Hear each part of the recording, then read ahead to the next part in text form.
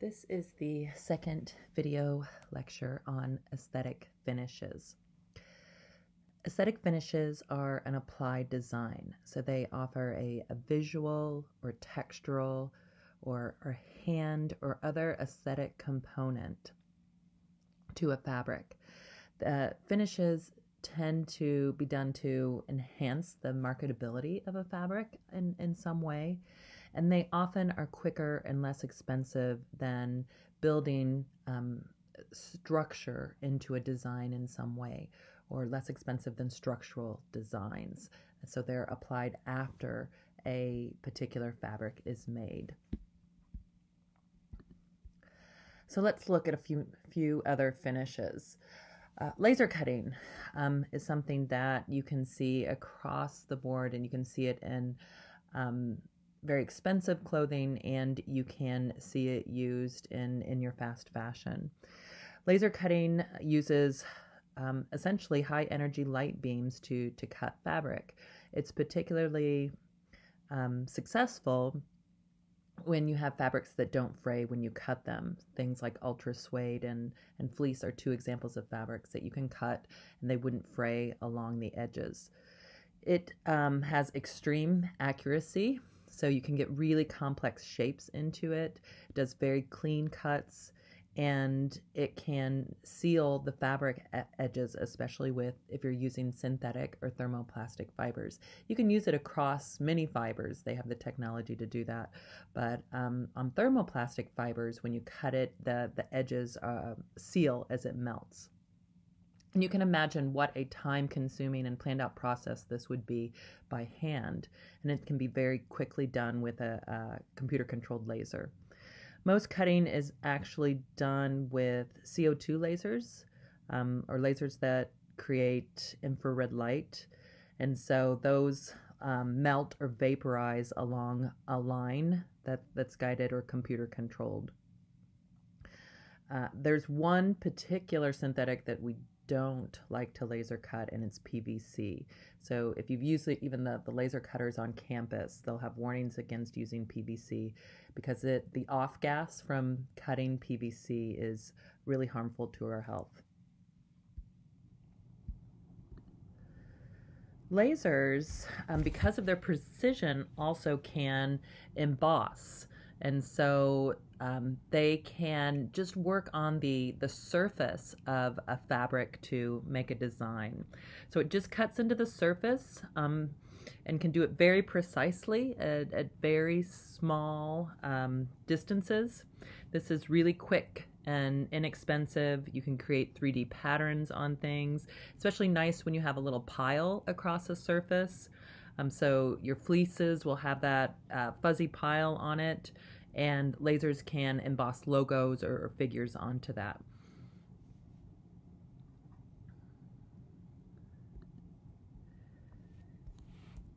A place where lasers might be used to cut out patterns are on eyelet embroidery. So eyelet holes are cut in a fabric. It can be done with a knife. It can be done by hand or with scissors or by laser. And then the embroidery is added.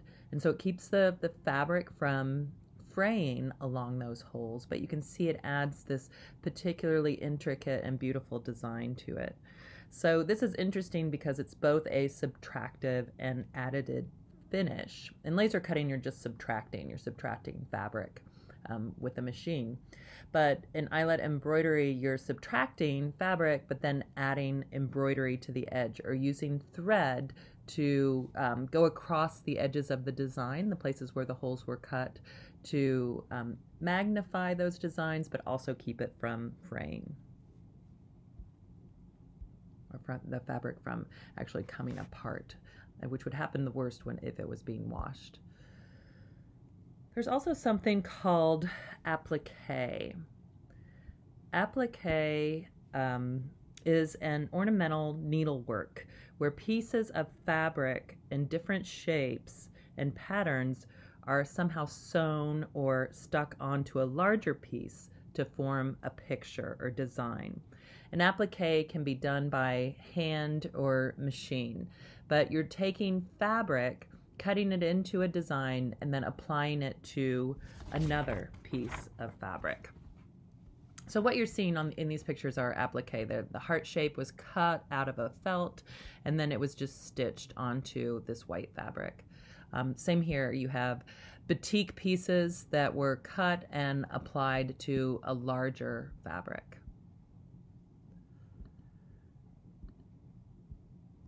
There's also reverse applique, which has an interesting, and in this case, a very ethnic looking effect. Mola, you're looking at mola cloths, which are particular cloths that come from a particular reason, but it's a particular region. But it is a reverse applique. Here we have several layers of cloth. Usually you can just have 2 layers like you see here, but it can go up to 7 layers of different colored cloth. Usually it's a cotton, and those are sewn together, and then the layers are cut away. And the largest pattern in the top layer, the largest pattern is in the top layer, and then it gets progressively smaller as you go down or cut down through the layers. And so you cut the pattern, the edges are typically turned under and sewed down. This was a traditional part of women's clothing of the Kuna, that is a indigenous group from Panama. They originally were inspired from body painting that they did, and it had really naturalistic kind of themes like flowers, sea animals, or birds.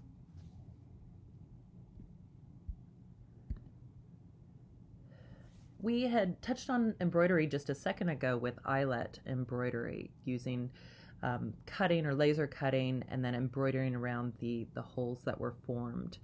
When we talk about embroidery, it's still very much done by hand in places. The roots of embroidery are really ancient, and every culture having some form in their textile history. But embroidery is essentially stitching a decorative thread on a fabric surface by machine or hand. It can use 1 or more colors to create the design, and is used across the board on textiles. You'll see it on jackets and hats, and it's used to create crests or logos, a whole range of features that you can embroider on a fabric. What we're seeing here is a particular Schliffli embroidery. That's a machine process. It can make a wide range of very complex embroidered surfaces, and it looks like an intricate lace treatment. It is computer controlled and very fast. It makes a strong, more abrasion resistant fabric. It's typically done with a polyester type of sewing thread, but it's very precise and tends to have repeating patterns like you see here, and that's what you can identify as a machine process, and that the pattern is homogeneous across the fabric itself, and it is very regular. Crewel embroidery then refers to more of a hand process. So this is done by hand. It uses typically or traditionally it uses wool or acrylic yarn as the embroidery thread across the surface, and you can imagine as a hand process, it's much more expensive than you would see in a machine process.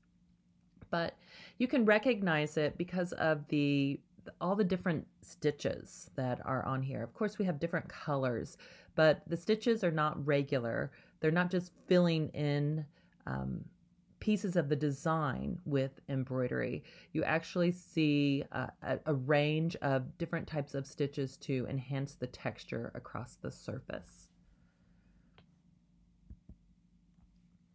And of course, across haute couture, you'll see all different kinds of embroideries employing all different kinds of materials. It is seen in this light as a sculptural application of elements. You can have glass beads, sequins, gold thread, feathers, jewels. Here we have examples from a Charles Worth gown, of early embroidery that was really extravagant across the surface using gold threads. and beads. A McQueen type of embroidery across a collar that was used. This I think is a Dior type of embroidery. So it's been used over time in many different ways to embellish one-of-a-kind type of fashions. Sequins you may be familiar with. Sequins are disc-shaped beads, essentially. They used to be made from shiny metals, but mostly today you'll see sequins made out of plastic. They, in your more designer, one-of-a-kind type of garments, they would be sewn on by hand. But most of our cheaper imitations are done much more quickly. You can take a string of sequins that are sewn on at the ends of those strings, or individual sequins that are glued on to a fabric. Glued on sequins have a much higher chance of falling off during wear and tear.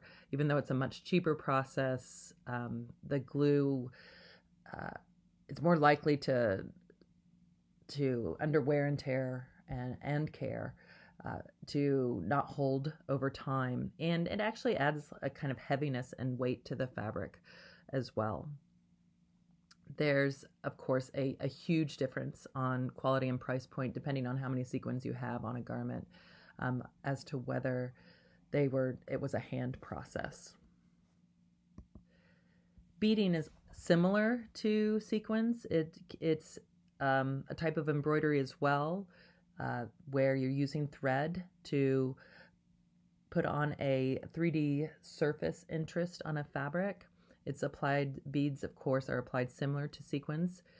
You can create an all-over texture with beads, or make unique type of symbols on it, or figure designs or accents.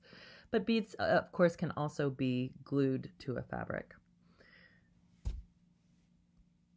And so those are significant differences in the quality of a surface design. We can also modify a fabric's texture in more dramatic ways and create very three-dimensional type of effects. One thing you'll see to create a whole different aesthetic effect across a fabric is pleating. This, I'm sure you've had or may have seen a garment that has these folds across the surface. It's a type of fold that's formed by doubling fabric back on itself and then somehow using heat or pressing it to stay in place. This, what we see here are two different types of pleats. There's more than this, and we'll look at a third one as well. But when you put a pleat into a garment, it's often ironed or heat set to maintain that crease across it, because pleats can be softened as you care for a garment. But what you see here, the most familiar pleats may be knife pleats. And so knife pleats are just taking a large garment and then regularly making these folds in it, or these lines in it. So you can imagine how much this fabric opens up, or how large it has to be to create that effect. And it's meant to create the ability to move in a garment that still looks very straight along the body. Box pleats are just knife pleats that have been put back to back. There's a special type of pleating called crystal pleating. So these will look like knife pleats to you, but they're very small, where knife pleats might be 1 inch large. These are much smaller, as you can see in the garments that I show here. And they are narrow, sharply pressed pleats that are all pressed in one direction typically. And it's typically used or done on fabrics that have thermoplastic fibers. And so they can lie flat, and they when they lie flat, they overlap, much like you might see in vertical blinds. Smocking is another type of embroidery method that changes a garment by gathering a section of the fabric into very tight pleats and then holding them together with parallel stitches in an ornamental pattern. So this is just kind of a sampler where you see the fabric has been folded into these very tight lines or pleats, but then they've used different stitches to hold those folds together. And so you create these ornamental designs, but have this surface of lines across the front of it. Smocking was intentionally done to add stretch before we had elastic. It was used in cuffs and bodices and necklines to make garments fit better across a wide range of bodies. But now you see smocking used very decoratively. This is a honeycomb smocking, which I think is particularly beautiful. And so you still have the same lines that you're working with, but it can be accentuated by these larger pleats. And then you tie them together in a honeycomb pattern. And so it creates this really dimensional diamond effect to smocking. Tucks and pin tucks are the same kind of thing in that you see pleats being used. So fabric gathered into lines or made into lines. The only difference between tucks and pin tucks is that they are stitched that way. And so they're sewn into place into these lines. So you wouldn't have to repress them like you might a pleat, because that would take an extraordinary amount of time, especially if you have a number of tucks. Pin tucks are just very tiny. Here we'll see tucks happening. I would call these pin tucks, and that they are very narrow, like your crystal pleating. And then gathering or shearing or ruching. So gathering is a technique where a longer piece of fabric is shortened to have it attached to a shorter piece of fabric around a waistline. Imagine a full skirt that's attached to a bodice, or a full sleeve, a very billowy sleeve that's attached to a cuff. So you can use gathers to kind of gather that fullness and fit it around the body. Shearing is gathering with elastic thread, which creates a more stretchy type of garment. And so if this thread was elastic there, it would help it to be more body fitting around the gather. And then what you see here is a form of ruching, and that two or more parallel lines of gathers are put together. And so also I would say that there's some shearing happening here to really form it around the body. And of course, many of these methods of manipulating the surface or adding 3D effects to the surface of a fabric can be combined together to make interesting garments. And so here we see box pleats combined with a little honeycomb smocking. Here we see tucks happening in several directions, pleats down here with applique on the top. So again, in this lecture, I want you to walk away with understanding the purpose of aesthetic finishes, what they add to a garment, whether you would consider them finishes that are additive or subtractive in some way, and then what the finish changes about a product. So why go to the trouble of it? Is it really looking at the appearance? Does it have a quality implication? Are there performance implications as well?